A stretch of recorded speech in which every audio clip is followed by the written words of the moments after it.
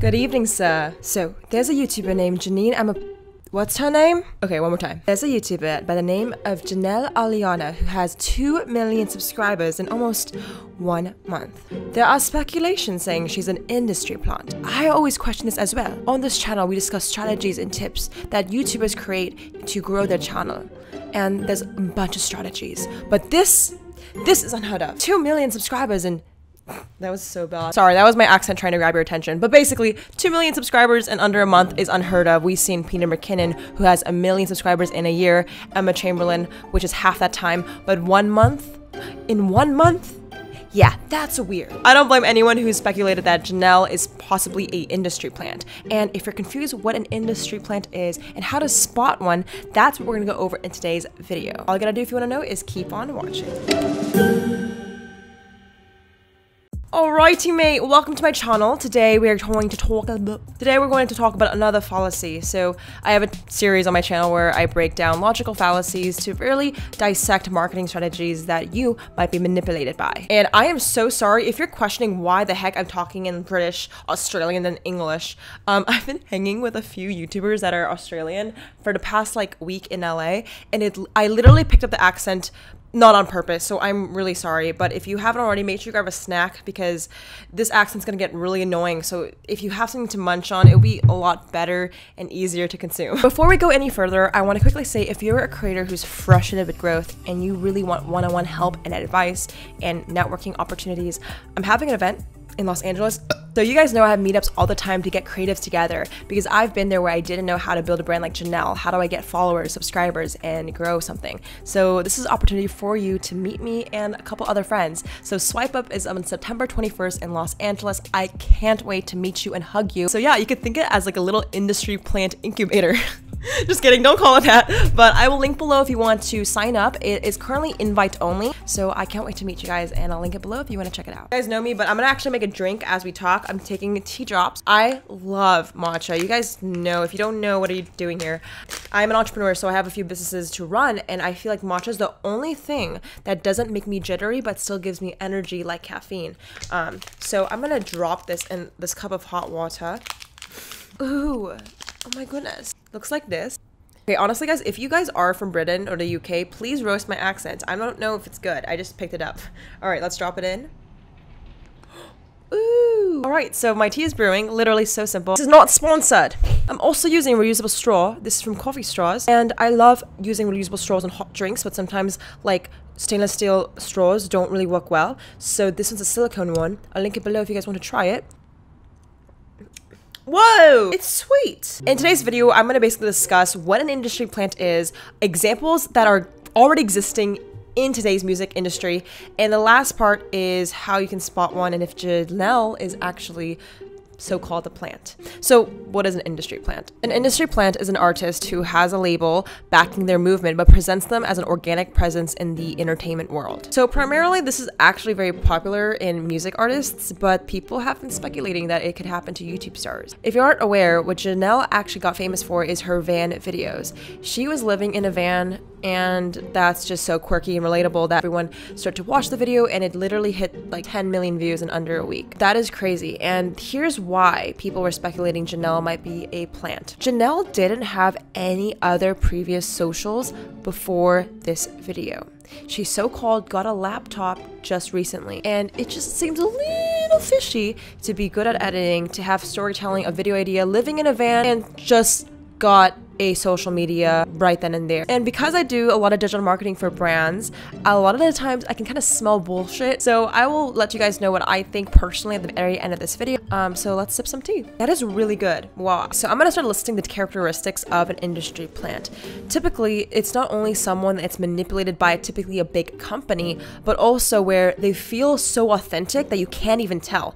I think that's why industry plants are so powerful, because whether they exist or not, no one can tell whether they are fake. Because here's the truth, right?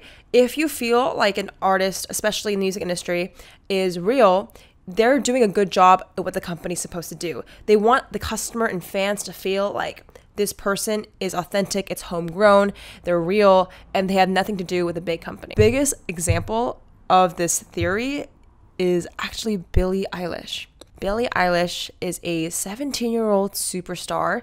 She's amazing at creating her own like rebellious vibe, but if you read any like headline on like Billie Eilish, she's apparently an industry plant, or some might say. And if you don't believe Billie could be an industry plant because she's so relatable and so down to earth, I'll give you another example. Blackpink, which is a K-pop popular music band, which actually I stan, they're definitely a plant. I mean, their agency, which is YG Entertainment in Korea, is very open and transparent that they're fucking controlling their artists. In one interview, you guys can see that Blackpink is not allowed to date, smoke. 이상 있지 않아요?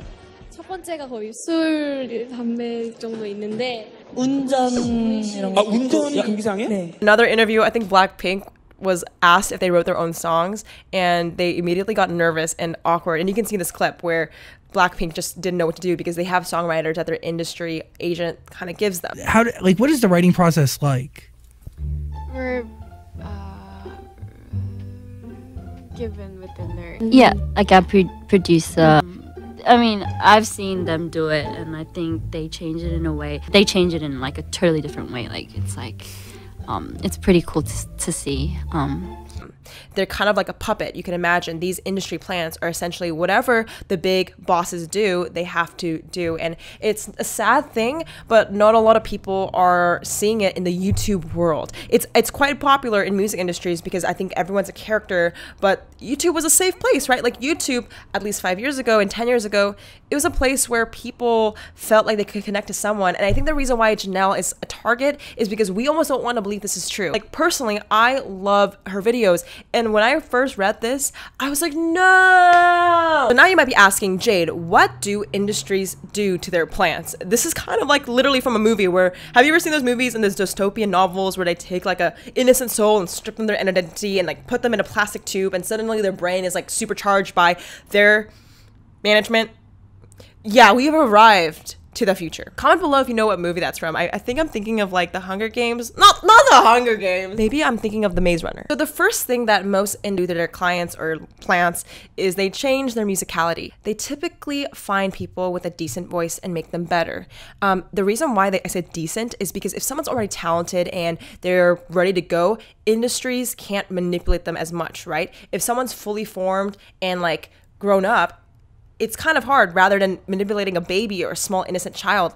That's why I say they manipulate or try to give, you know, decent artists vocal lessons or teachings to make them a better musician. But this is for me highly believable in the YouTube space. Like YouTube could easily go to Jannelle and give her the camera techniques, how to edit, storytell, give her the keywords on this channel to grow her account and get backed up by pushing it with YouTube's algorithm. So if you ever see something recommended to you, it could be YouTube strategically placing it on your phone for a reason. So giving someone music lessons or camera or techniques is nothing new. I mean, I love giving you guys tips and tricks. So I think education and giving is not a bad thing. But we arrived at the second thing that industry plants can do, which is give them a personality. Like this is probably the more alarming one, because when you're giving someone a personality, you're essentially stripping away from anything they believe in and replacing it with a new one. You're giving them a new brain essentially. And the reason why I think this is kind of a little bit alarming is because it's definitely a logical fallacy. And if you guys know, I have a series on my channel about logical fallacies. This is a good example of the Texas sharpshooting technique. And the Texas sharpshooting technique is basically you just take the good things out of trends and markets and what people want to see and just make a person out of it. You're just basically finding data patterns to make something better and leaving everything shitty out. So this is just an idea, but maybe YouTube is picking out the biggest trends, which is living in vans, you know, being authentic. So maybe they're trying to pick on diversity and expanding their creators. She's female. She's probably great and on camera, right? So they're picking the best traits and creating a channel out of it. By doing that, now they're able to push it on their algorithm and make it go viral because they have control of the platform. Personality manipulating is very interesting and strategic. And that's why a lot of people might presume that Jannelle is a plant, because there's just too many good things about her and there's nothing that you can't hate. All right, before I move on to the last thing that an industry plant can change and manipulate, I'm gonna actually grab a snack. I'm kind of hungry.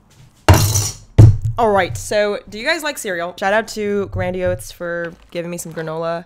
You guys know I like literally eat on this channel all the time. Yes, guys, this granola is so good, and I put it on my smoothie. It's also grain-free, so my nutritionist Autumn will be very proud. I actually love eating it for like lunch. It's definitely like 2 p.m. right now, but like I love cereal so much. Right, so the last thing that can be manipulated on a industry plant is their visual aesthetic. So this is nothing new, actually. Most of you know this, but every artist will have a stage name, a stage clothes. They have a certain feed look on their Instagram, and this is to keep branding consistent. I'm going to describe traits of an artist, and you have to guess what singer this is. If you guessed Ariana Grande, you are definitely relevant and on par. If you didn't, it's okay. I live underneath a rock too. Branding and having a visual aesthetic does is make you easier to be spotted. So attention is being able to grab. So if you're consistent in your branding and your visual, people can see you better. They can just know who you are. And it's a great tool to get your name out there. So a lot of the times with industry plants, not only are they going to change your personality, but also the way you look. So whether it's your makeup, your hair, your, what you look like on the internet, it's quite crazy how much you can manipulate it. And Jannelle, she has this very colorful look to her on her Instagram. Actually, let's take a look at her Instagram. Yeah, if you look at Jannelle's Instagram, it's literally all about the van. There was nothing before it. Most people, if you go to my Instagram, you can see me in high school where it was just like random ass photos. Like her, she had branding off the spot, and this is very typical for industry plants. Like they almost seem too perfect. I almost actually didn't believe it that Jannelle could be an industry plant, because when I first saw that on YouTube, I was like, that can't be real. Why would YouTube do that? But there are some signs you can see that maybe Jannelle has. Jannelle has good branding. She has a personality and backstory that's relatable. She basically didn't come up from a huge, rich family, right? And she also has the YouTube techniques. She has good thumbnails, titles. It's almost like someone's helping her, which is why I kind of want to leave this question. Is Eliana, what's her name? Is Jannelle Eliana a YouTube plant, and do those actually exist? Before I reveal my thoughts, I'm gonna actually call up one of you guys who DM'd me about this in the first place to see if you guys have any more questions. So let's do that. Hadassah, what's up? Okay, tell me what you want to know about industry plants. I just made a video about Jannelle. Have you heard about her? Yeah, I just heard about her, but then, I don't know, I thought she was just really good at the algorithm, but then I hear people saying she's like plant. Like, what's the purpose? That's one of my main questions. Right, I mean, so what people think is either YouTube or a big management is like coming in there and giving her the editing tools, what to say, and creating her new personality. I think the reason why people thought about this is because she had no other social medias before she posted that video, which is really suspicious, right? And I guess the purpose is if you're able to construct a personality that goes viral, what companies can do is they can manage them and take more money out of them. For example, say you take Ariana Grande, like, you would, if you want to manage Ariana Grande, you would get like little percent because she's already big. But if they're small and like innocent, you can create like, you can say like, can I have 80% of your money and your brand deals? Because you're so small that like, I can take advantage of you and I'll create you a big thing. So the purpose really is so the company can make more money rather than going to already established stars. Why not start it from the ground up, if that makes sense? I think that's my assumption. But what do you think about that? How do you recognize them? A lot of people think Billie Eilish is a plant. And there's a lot of plants. Here's the thing, it's scary because like plants, you can't tell. The whole point of a plant is you're not supposed to know. So I guess the best way is if they grow really fast in a short amount of time. That's the easiest way to recognize a plant. Like Lil Nas X or like things that happen overnight could be a plant, but at the same time you never know because the whole point of it is that you can't tell. So it's really scary for sure, right? Like that's what I thought. But she seems normal. Oh no. What if I'm a plant? All right, thanks so much for calling, and I hope you have a great day. All right, have a good one. There's so many things that you can do to grow your brand, and I never in my life would think you're able to get backed up by a company or YouTube to grow it. And here's my honest thoughts. There's nothing wrong with being a plant or having help. Essentially, being a plant is just a really fancy way of saying she got big help. You can see this because there's not something new about this. There's a ton of artists that got re-identified, got a new brand, and became successful. Lady Gaga was one of a great example, and I believe her fucking name isn't Lady Gaga. The reason why I don't believe a plant is a bad thing, and I don't understand why people are speculating it and being so scared, is because this is nothing new.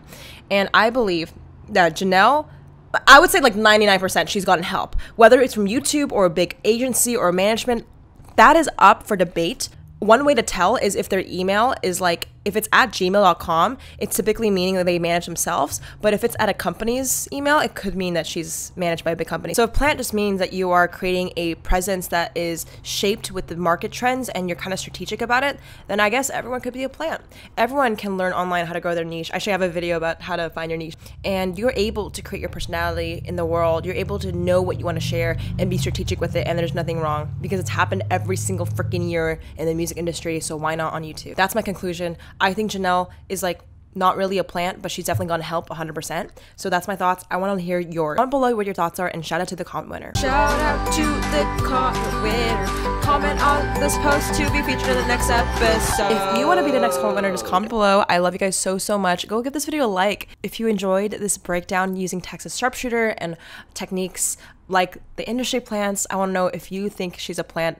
Let me know your thoughts. I will read every single comment because you guys are amazing. I appreciate you. I can't wait to meet you guys in Los Angeles. I will link below the event page below so you guys can meet me, hug, and we'll have a great party and create more plants. Honestly, yeah, we're gonna create more plants at the event. So if you want to be a plant, get industry expertise, get connections, networking, all that fun stuff, come to Swipe Up in Los Angeles, September 21st. I'll see you guys there. All right, catch you guys in the next one. Goodbye.